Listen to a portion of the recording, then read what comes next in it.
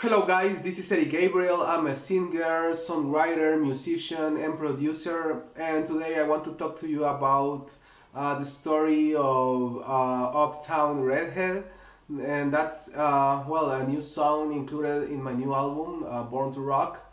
And well, the story is all about a redhead that I met a long time ago, when I was I think I was 14 years old. And when I was 14, I used to play in the until was a youngest team. And I used to practice in the very early in the mornings. And after the practice, most of the time I used to look for that redhead. Okay, so that girl used to live uptown, so I had to walk a lot to go to her house and see her.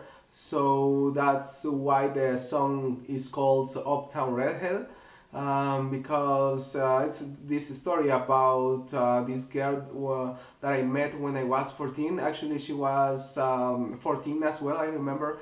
And well, after, as I mentioned before, after the practice, I used to go to her house and okay, so about the music, let me tell you that, well, it's a blues song.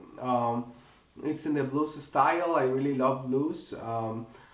It begins with a lick on the acoustic guitar, and then there is a great guitar solo. Okay, so the blues was created by the African American people in the United States at the beginning of the 20th century.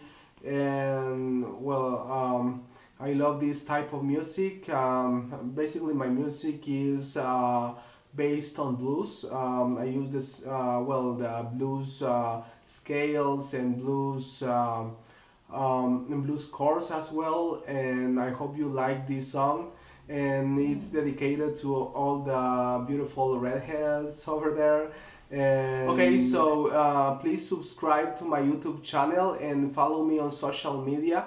You can support me by doing that, and go to eddygabrielmusic.com. You can watch my music videos. You can listen to this song Uptown Redhead on my new album Born to Rock, that is available everywhere.